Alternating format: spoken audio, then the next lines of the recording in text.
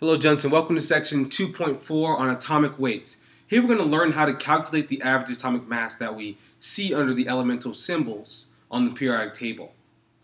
So, when we calculate the average atomic mass, which is also sometimes called the atomic weight of an element, we do this by using the masses of the isotopes of that particular element and their relative abundances.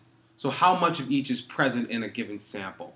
For example, chlorine naturally exists as 75.78% chlorine 35. So if I picked up a sample of chlorine, the element, I would never do that, but if I did, 75.78% of it will be chlorine 35. So chlorine atoms with the mass number of 35. The actual masses, of course, is 34.969 AMUs. Remember, this is the mass number, it's the rounded number.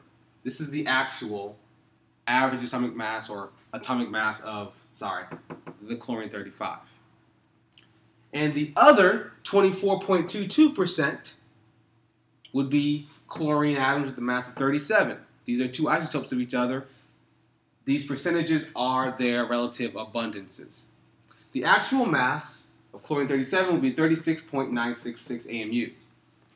Now, we actually calculate it following this method here. First, turn your percent abundance into a decimal. We do that by dividing that percent abundance by 100. So turning a percentage into a decimal, you divide it by 100. That's pretty standard. So 75.78 divided by 100 yields 0.7578. And 24.22% divided by 100 yields 0.2422. Next step is multiply by the atomic mass of the isotope.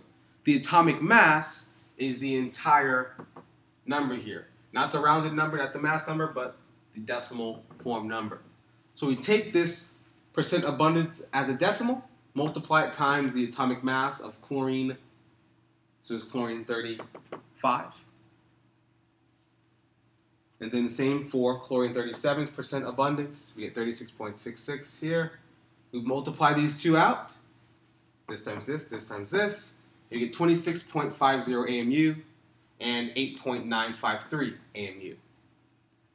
Now the last step is to add the masses that each isotope contributes. Chlorine 35 contributes 26.50 AMUs to the total average mass, atomic mass. Chlorine 37 here at the bottom contributes 8.953 AMU to the total overall mass. So we add these together to get both their contributions together, which gives us 35.453 AMUs. This is the average atomic mass of a chlorine atom, or of chlorine, the element. Check any periodic table, and you can verify that that number is under chlorine. Gentlemen, take notes. Come to class prepared to do this in class. Adios.